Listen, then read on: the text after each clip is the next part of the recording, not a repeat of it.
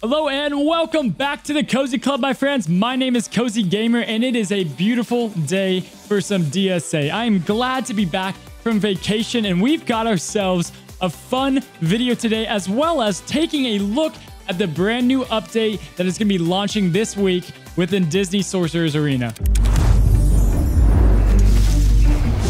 To start off, if you guys are looking for some in-depth strategy content, we've got a lot coming at you soon. I've got an updated Tower 3, 4, and 5 guide coming to you probably this week and some next week. We also have a placement guide talking about adjacent attacks and flanking attacks. That is in production as well. I'm excited to get more and more content out to you guys, and I thought we would do a video that not only talked about the patch notes, because that can be a little boring at times, but also we are going to take a look at the top 15 characters we deserve to have in Disney Sorcerer's Arena. We've got some great characters from some awesome franchises on this list, and I'm excited to show you what we've got. Before we start this video, I just want to thank you guys for being a part of the best community within DSA. We've got an awesome group together on the Discord. We're getting close to 1,000 members on there. Our Twitch is just growing more and more, Cozy Club, and we're having ourselves a great time. If you haven't already, come check us out. Tuesday, we do some great team synergy, some strategy. Thursdays, we're going to be doing trivia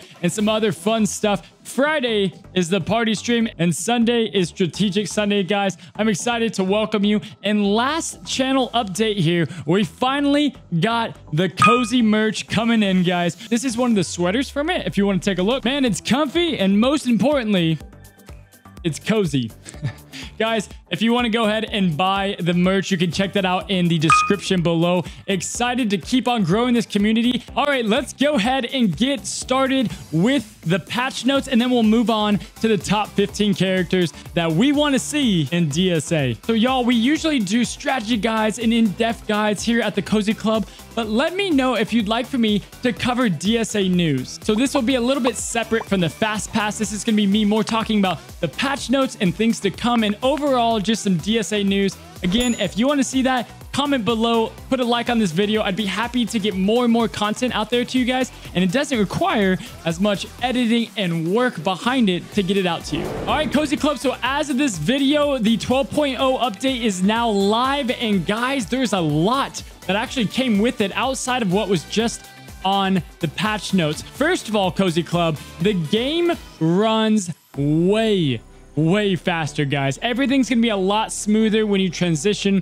to the different stores, when you transition to battle. There's a lot of things that are gonna be just a lot quicker, and in my opinion, the game is going like 5 times at least faster when going around the menus, which is a nice change, and something I didn't really notice was taking too long before, but it is a nice change, and I'm glad they fixed it. So a nice little change they did too is when you're going into a battle or you're on the character select screen, your characters are going to do the intro that they do when you previously go to your collection and you click on the characters individually. They're going to all do them together. It's a nice touch, and it's a good way to go into battle, getting ready and watching your characters do a nice little intro. So again, Glue, nice touch on that. Also, probably the biggest thing in this update is going to be the challenge your friends or clubmate mode, guys. You're going to be able to challenge your friends and clubmates Sorcerer's Tournament's defense. Now, I'm excited for this because I can test out different team comps against certain defenses and have those selected. Now, of course, the downside is it is going to be AI, right? It's not going to be controlled like live PvP.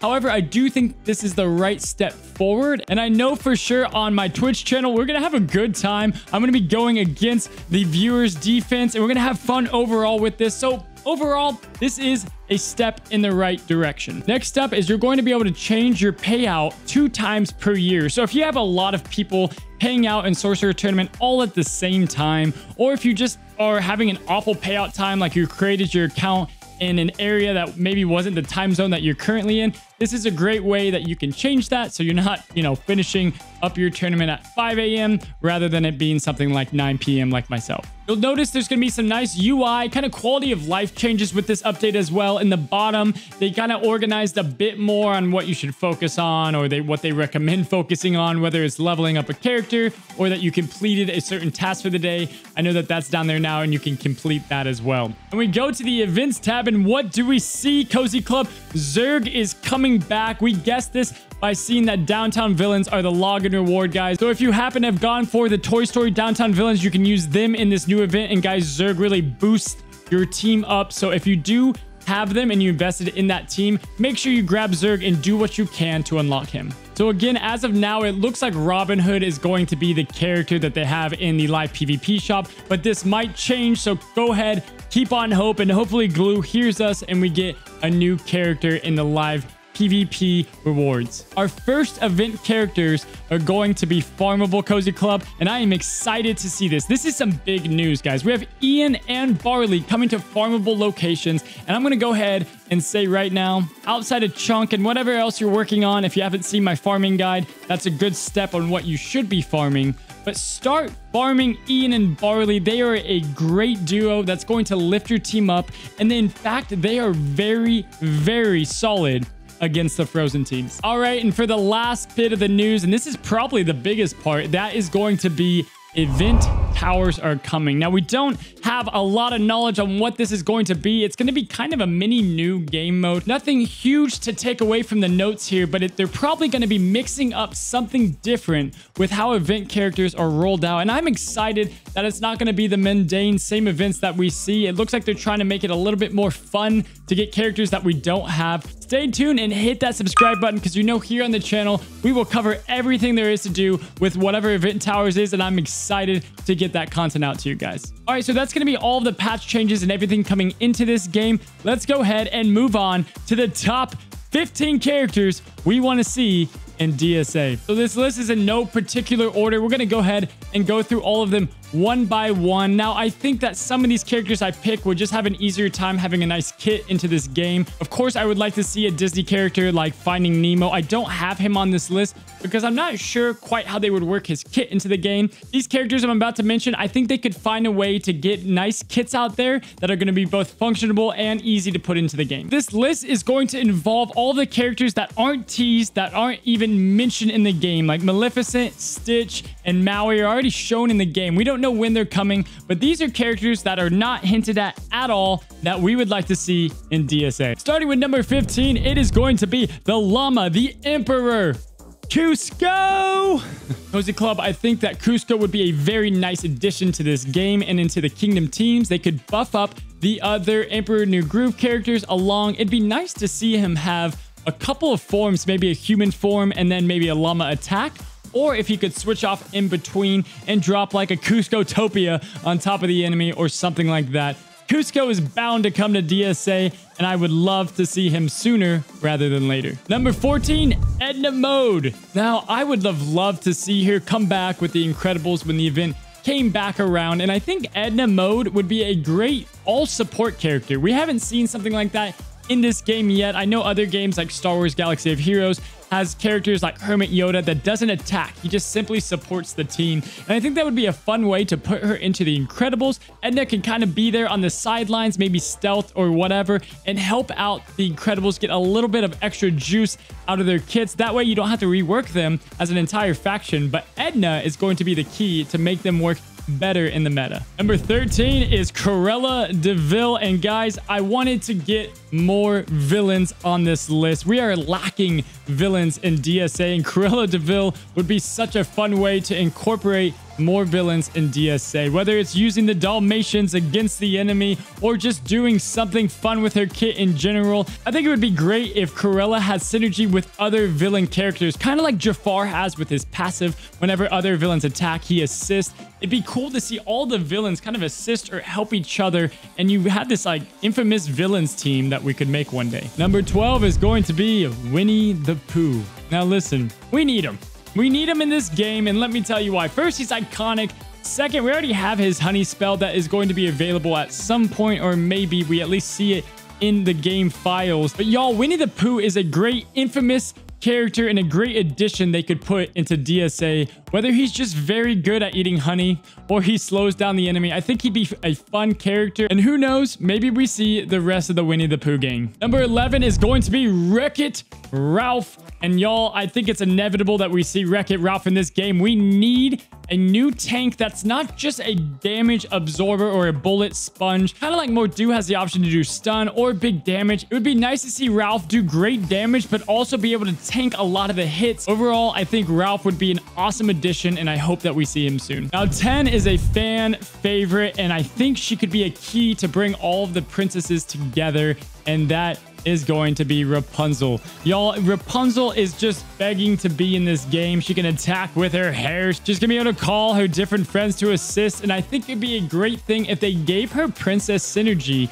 to bring in the Mulan synergy we already have. And overall, I think they should move to having a princess synergy in this game. It'd be a nice addition in a new team that we could play with, starting with Rapunzel. Another villain on this list is going to be number 9, and that is Ursula. Now, Ursula would be a great addition to Disney Sorcerer's Arena, and of course, I'm sure we are going to see her. We've talked about having her as a boss that you fight in raids, and then you can get her shards maybe through that. I see her being a big AoE debuff punishing character on your team, and she should be a lot of fun, and hopefully she kind of resembles what she does in the movies, maybe having her eels attack for her or doing blind or different things to incorporate and call back to the movies. Ursula would be a great villain and a great addition. This list wouldn't be complete unless number 8 was in this list, and that is Tarzan. Now, the king of the wilds himself. If we have a wild faction, we've got to have Tarzan be the leader of the wild faction. Whether it's swinging from vines or maybe having a great wild leadership, I think it'd be a good thing to have Tarzan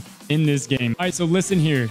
Number 7 is my favorite character on this list. As you know, if you watch the stream, if you're in the Discord community, you know I love myself some Baymax. Now, Baymax would be an awesome tank to have in this game, or healer, or a tank healer, but can we please have his healing be substantial and advantageous for your team, not just another person who heals, you know, somewhat not as good as the damage coming out. Baymax has to come to this game. We already have some big Hero 6 tease characters, and Baymax would be an amazing addition. I know for one that I'm going to be the chubbiest dolphin, and what I mean by that is pretty much a whale when Baymax comes out. Would love to see it. Rounding out to number 6 is Snow White, and y'all, I think Snow White could be one of the most fun characters we have in DSA. Now, I don't think they're going to add all the 7 dwarves in this game, but I think it would be a very cool and neat idea if they went ahead and added abilities representing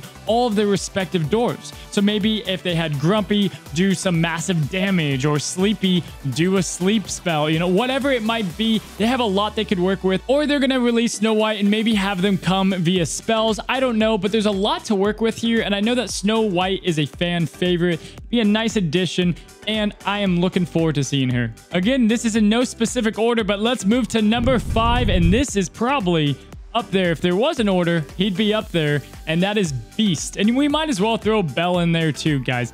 Beast will be an amazing character. Whether it's if you have Beast and Belle in the same battle, and if they attack Belle, then Beast auto taunts and maybe gets enraged or something along the lines of that. Beast can be one of the fastest tanks in the game. He could have an edge against all the other characters. It's a no-brainer to have Beast in here, and hopefully we see Beast soon. I know Gaston's going to need a little touch-up at some point. There's a lot of Gaston, love in the Disney Sorcerer Arena community, so maybe he'll get buffed up as well. He was good in the beta, but maybe Gaston finally gets the love he deserves as well. So again, Beast would be a great addition. Number 4, Mike Wazowski. Now, come on. How do we not want Mike Wazowski in this game? We know we're going to get a Monsters, Inc. type of event at some point. We already got Sully. We have Randall. Now, let's get some Mike. I think Mike would be a great addition. Maybe being a leader of a fear team. He's not really a fearful guy himself, as we know from Monsters University. But it would be a nice touch to see Mike Wazowski maybe help buff Sully, Randall, and of course, it's going to help Lotso and friends and get more fear out there. Or it just makes Fear do something different entirely. Mike has a lot of potential to do some great things for the Fear mechanic, and especially Lotso and friends. All right, so this next one is going to be one that is a no-brainer. We've got to see it, and they've got to be good, and that is going to be the original Donald, Goofy, and Mickey. Now, I know we have Mickey in this game, but it's okay if we have multiple versions of the same character. A lot of these games do that, and it's nothing new. having the original Mickey that isn't Sorcerer Mickey, and then yet alone, Donald and Goofy, guys. I know this is more than 15 characters, but I got to put these three together. Having Donald and Goofy be legit usable characters in this game would be such a satisfying thing to see, and hopefully they got some great synergy in between them. I know they're coming. It's just a matter of when, not if, but they'd be a great trio to have in DSA. All right, rounding off with the last two characters, guys. These are ones you know are coming, and they're big time fan favorites. That's going to be Peter Pan. Now we have Peter Pan's spell in the game, Tinkerbell's in the game, Captain Hook's in the game, but no Peter Pan. They're gonna have to release him in a very unique and fun way, but Peter Pan can do some redemption to the Oceanic realm. They need a lot of help right now. Oceanic is begging for attention. I know Stitch and Maui are teased in the game right now, but Peter Pan could be a magical, if you will, addition to the Oceanic squads. I think he would be very nice to fit in there, and hopefully we get some synergy with some other Oceanic characters. All right, the last character that I know everyone wants to see is Hercules. Goodness, we are all just waiting and waiting for Hercules to come out in this game. They know exactly what they have in this franchise, and everybody loves it. If we could have Hercules come, Meg, and then Zeus, we already know is teased. Hercules has got to be a rare character because he has to be one of the best characters in the game. I know myself, I cannot wait to see this god come into the game. We have already talked about we're going to have a good time on the stream and on this channel when Hercules comes. And guys, that's it. These are the 15 characters that I want to see come to Disney Sorcerer's Arena. Let me know if you agreed with a lot of this list and if you want to see these major characters come. Yes, we have people from Cars and Cinderella and some other really iconic characters that I didn't put on the list, but I felt like this did justice to a lot of characters I would like to see in DSA. Put in the comments below on characters you would like to see. I would love to see the different ones that you guys come up with, or ones that you're just begging for them to release into DSA, guys. Thank you so much for coming to the Cozy Club. Again, we're going to have some great strategy and in-depth guide videos coming right at you. And then whatever characters come out next, we're assuming it might be Oceanic, it might be Stitch, it might be Maui. Whatever it is, we're going to get them, and we're going to cover them both on my Twitch channel and in the Discord. We will discuss them, guys. Thank you so much for spending your time with me. And as always, until then, y'all, stay cozy.